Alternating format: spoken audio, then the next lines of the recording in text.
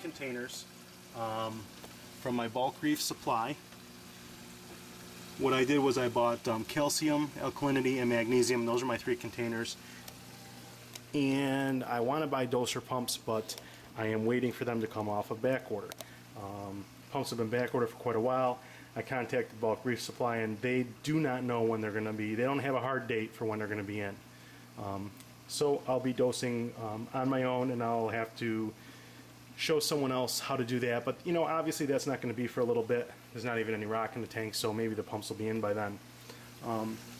Also, in case anyone's wondering, you can't see it. There's no cover plate on my electrical outlet. I don't think I can get down there to see it.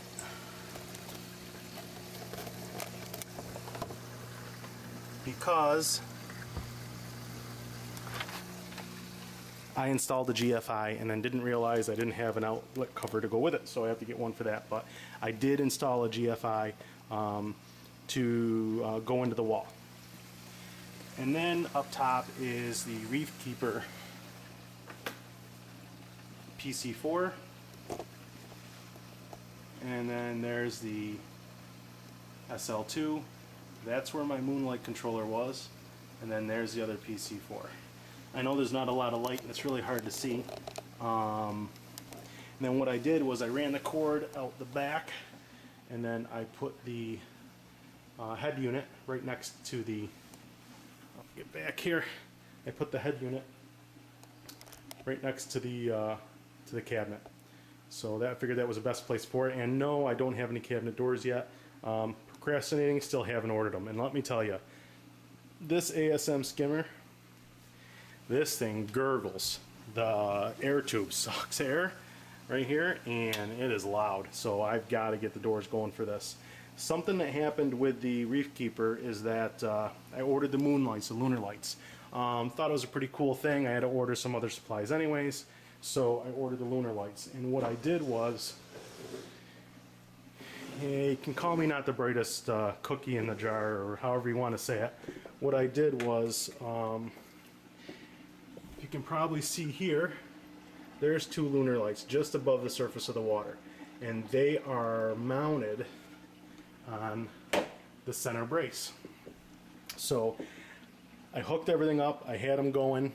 It looked awesome in here. I mean, it was still a little cloudy from me filling it back with water, but it looked really good. So I had blue and whites in there. Came down the next morning, the lights were off. Couldn't figure out what the heck was going on, and one of the lights fell into the water, came disconnected, fell into the water, and shorted out my Moonlight controller, and my SL2 was actually shorted also. It doesn't not show up on the head unit.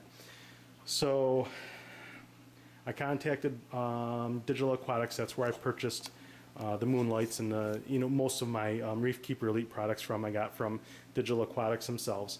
I emailed them, told them what happened. I'm not the type of person that's just going to send it back and say, well, you know, you sent me a defective part. I told them what happened, and they offered to fix them at no cost, and if they can't fix them, then they are going to give me 20% off on purchasing new ones. So I thought that was pretty good of them. So I'm not going to have my Reef Keeper, well, actually the Reef Keeper is working, the modules are working, the 2 PC4s. That's another thing. I don't know what everyone else does. Maybe someone can give me some pointers, but right now with the 2 PC4s, all of my outlets are taken. That's why I have this white cord here, because that goes to another surge protector. I think I'm going to have to, I mean, I don't know, anyone who has a Reef Keeper Elite, anyone who has a Reef Keeper in general, maybe they can comment on, should I get another PC4, should I get 2 small adapter modules, or should I just leave the other surge protector in there and go from there? So I don't know exactly what to do about that. Oh, another thing I did was, thanks to New York Stilo, his idea of the carpeting to dampen the sound. So I did the same thing as he did. I went to Home Depot, found this roll. It was 24 inches by 5 feet 60 inches. The 24-inch width fit exactly. I cut it down to size, and there I go. So now I have a carpet underneath my sump, and actually I put a piece of carpet underneath the Mag 7. That quieted that down quite a bit. So that's about it. This is my build. This is my sump working. Thank God it's working finally. No cracks, no leaks. Everything's looking good. Obviously, see here's what I'm talking about. See how the one is bent down? So I'm going to have to do something. That's another thing I was thinking of asking. Maybe someone can comment on, should I keep covers on the sump? And actually, I mean, I have a little problem with neatness and cleanness. That's why I ran my plumbing the way I did. I didn't like the hoses sticking all over, and I put the covers on there for two. The main reason was to keep the splashing down, because I can't stand it if there's salt creep all over here. One of the reasons, when I was growing up, we had a freshwater tank. Always loved it growing up. It was great. And one of the reasons I never purchased or got into the saltwater hobby is because every time you go into a pet store or saltwater aquarium store, all you saw was salt creep everywhere. And you still see that in some stores today, and that stuff drives me nuts. That's why I thought that was the normal way that aquariums were until this process starting this year. So that was the main reason for putting that on there. Obviously, it holds my light also. And the other was evaporation, to try to control some of the evaporation. I am going to put an auto top off in. However, I don't know if I'm going to put a container here with a pump, or if I am going to rig up my RODI unit from across my house over to the sump. That'll be in another video to come. So here's the other thing here. The covers on top of the tank. I like them. Keeps noise down, which the noise doesn't bother me. There's not a whole lot of noise here, but you know, they're constantly getting dirty. I mean, you can see the hardness on top of there.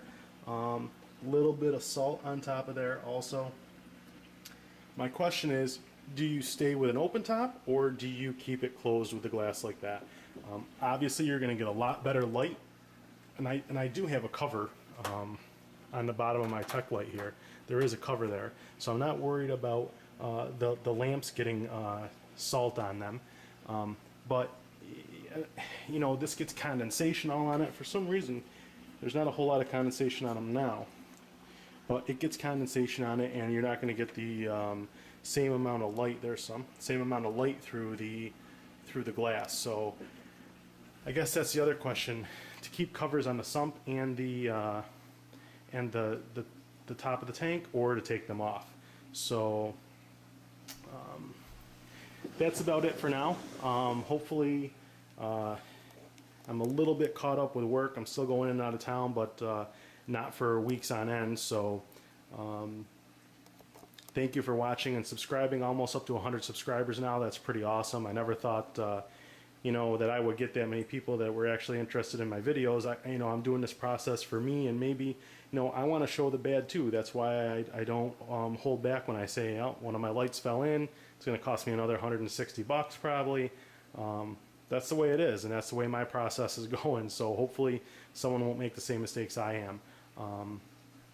And I'm not afraid to show, you know, exactly how things are going for me.